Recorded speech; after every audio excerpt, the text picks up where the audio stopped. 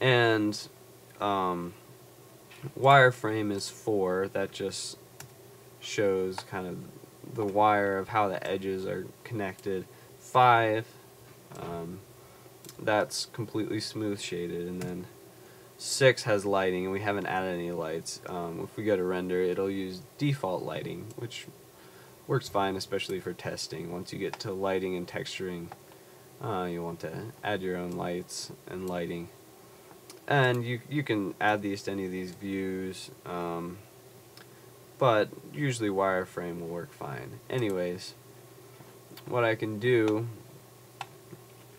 I'll show you very briefly, like if you're creating an eye socket, you can grab over all these faces.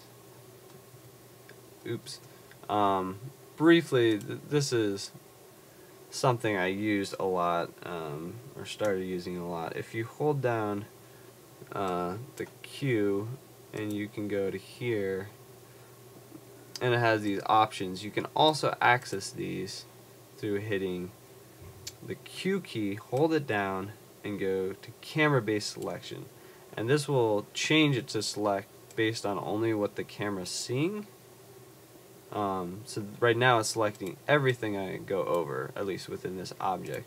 If I change camera based selection on, it'll only do what the camera sees. So if we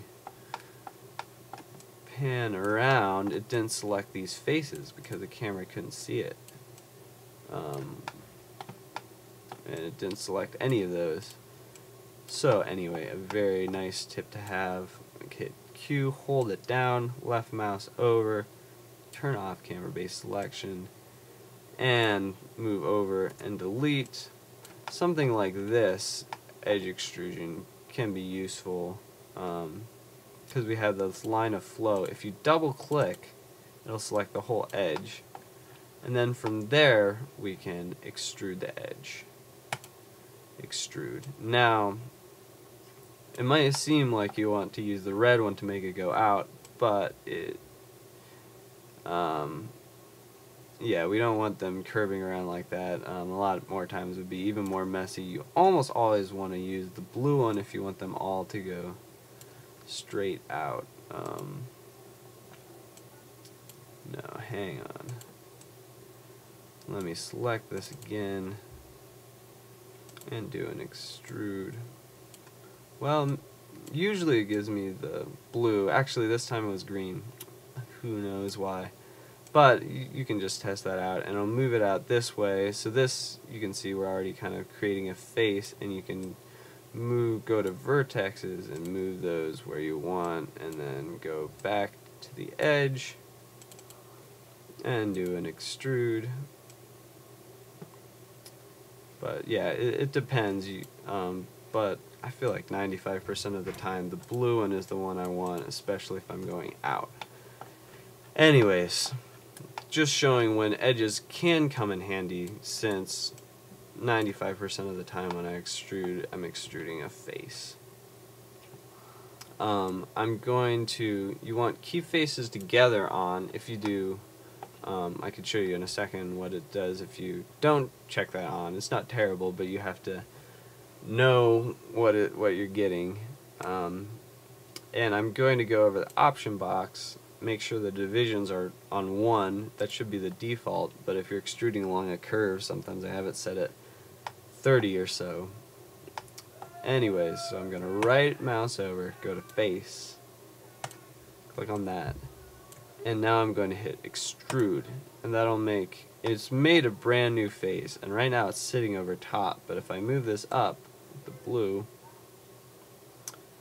we can see it's made a new face, and I can, you can't right away grab the middle and scale it. I'll say, well, I want to scale it over all directions. Well, you just tap one of them, now the scale thing moves on, and you can scale it in and scale it out.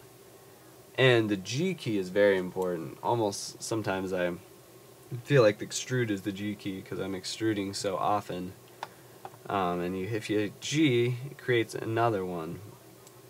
And if we move it up, and you want to be sure that every time you extrude, you bring something up. And let me give you an example. If I undo, Okay, so now the face is gone, so I'll do another extrusion.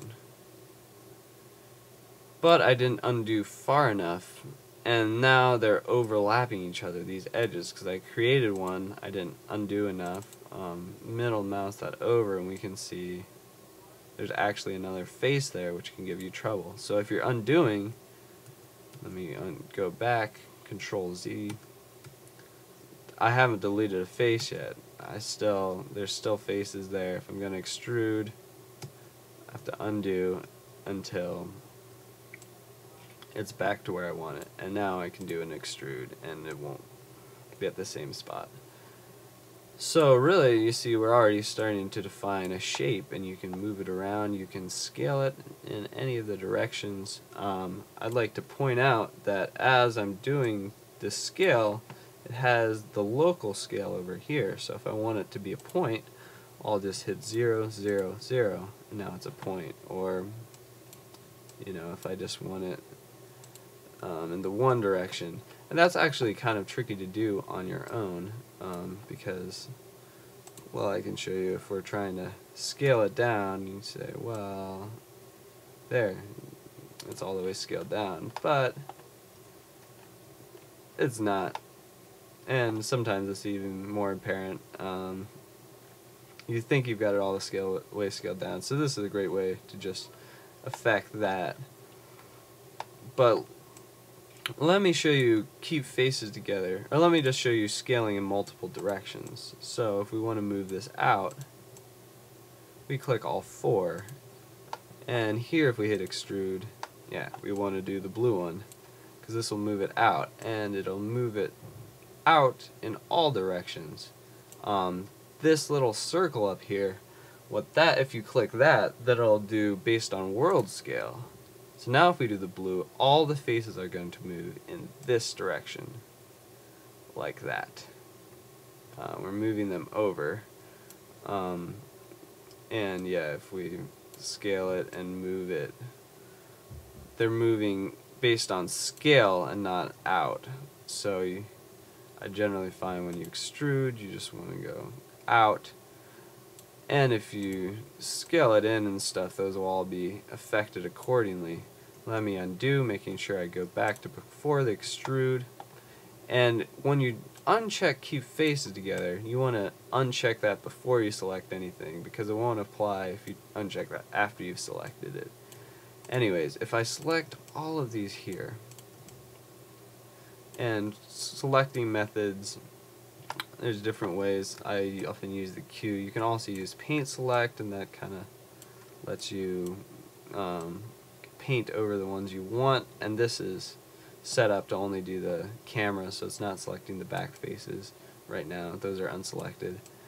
You can also use the lasso tool to kind of give you the area you want, and I'm holding down Q and going over to lasso and selecting the new faces. And of course, if you shift select to select multiple ones. Anyways, we've got key faces selected together. It's off now, and we're selecting all of these here, and I hit extrude, and we want the blue one again. I don't know why it was green that time. It almost never does that. Now it's only moving. It's the equivalent of if you extrude this and then extrude this, or sorry, you can hit F to frame up at any moment. That's a good tool. And then you extrude this. So it's like you're extruding them all separately, whereas the other way you were doing it as one thing and moving them all kind of relative to each other. G to repeat that. Now, so yeah, that could be really a problem if you're trying to keep them together and they're extruding, but it's not. There's definitely uses for it I've come across. So now we're extruding them all out, and we can bring them all in, do the same thing, select all these, G key, now we're all in extrude, and again blue, hit this and then scale it in.